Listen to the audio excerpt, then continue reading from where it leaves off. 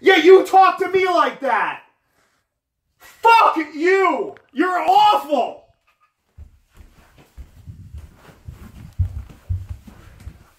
The answer was to come in the house and apologize for that fucking comment. And then maybe we could talk. But no, put your beer down. Fuck you. I tried to talk to you calmly. Fuck you! I was talking calmly, and you said the rudest, most condescending thing. It was like you sat there for 5 minutes going, how awful could I be? And that's what came out of your mouth. And if you don't understand that, that's the fucking problem. If you said it by accident, that's the fucking problem. If you said it on purpose, that's the fucking problem. Shut up! I'm tired of you!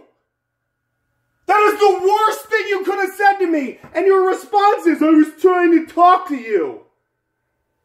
This is how you talk to people. You sit on the couch, you roll your eyes, you're condescending, and the second somebody says one little thing in a month, oh my God, my wall went up.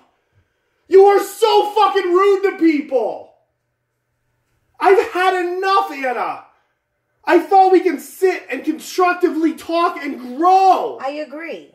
Okay, well, you blew it in the car. Okay, but you... Shut up! You I've had enough. at me the entire time. Shut up! You can say what you want. Get out! Get out of my fucking house! Sleep on the couch or get out, but shut the fuck up. You blew it in the car. Why do you get to shut up? Scream at me and I can't say... Because you said what you said in the fucking car!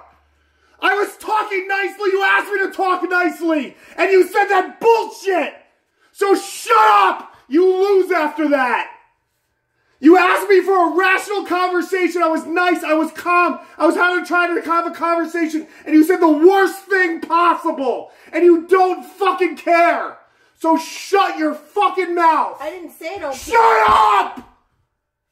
Sleep or get out. But don't. I've had enough of your mouth.